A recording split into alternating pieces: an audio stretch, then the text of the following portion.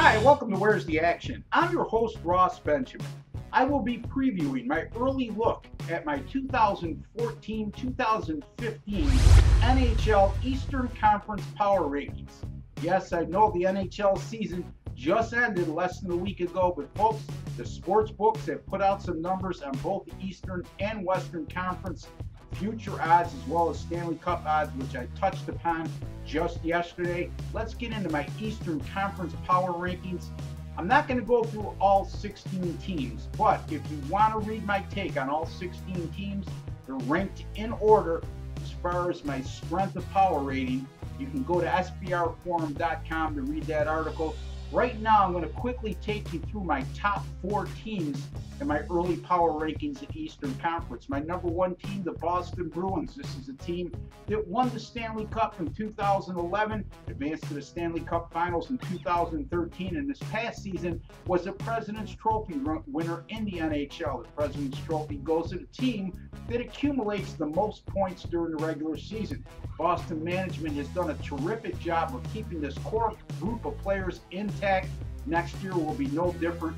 Boston, like I said, they came off a huge regular season where they accumulated the most points of any team in the NHL, but they were upset in the Eastern Conference semifinals by the Montreal Canadiens in 7 games. I look for Boston to be a force to be reckoned with again next season. My number 2 team on the list, the Pittsburgh Penguins. Now, based on talent alone, you have to rank Pittsburgh just behind Boston. I have to anyway.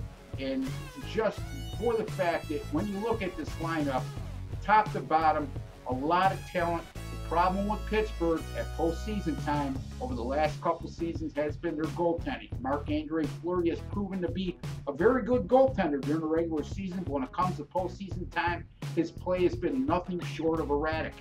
The Penguins blew a 3-1 series lead in the Eastern Conference semifinals versus the Rangers this year and were eliminated, which resulted in their general manager being fired as well as their head coach, Dan Bielsma. I would be shocked if the Penguins don't go out and get a top-notch goaltender in the offseason, whether that be through free agency or via a trade. My number 3 team on the list, the Tampa Bay Lightning, that team that overachieved last year and surprised everybody, may have been the surprise team in all the NHL beside the Colorado Avalanche in the Western Conference. But boy, just a little bit of tough luck after having a great regular season and Ben Bishop, their starting goaltender, having a phenomenal year for the Lightning. Bishop got injured at the end of the regular season, was not able to participate in the playoffs, and that really hindered their chances, and they dropped their opening round series versus the Canadiens in 6 games. My 4th team on the list, and if you read my Stanley Cup future odds article, you saw this team as one of my sleepers, the New York Rangers. The Rangers were 15-1 to win it all.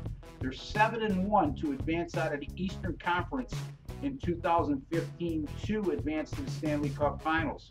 Alain Vigneault did a terrific job in his first year behind the bench with the Rangers after coming over from Vancouver, and this team figures to be even stronger next year with Vigneault's system firmly in place for the 2nd year and an all-star goaltender, top-notch, world-class goaltender in Henrik Lundqvist.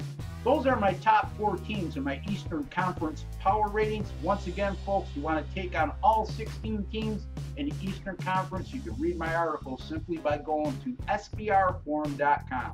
My name is Ross Benjamin. Thank you for joining me. Have a fantastic day. His hard pass, Kyrie shoots and scores!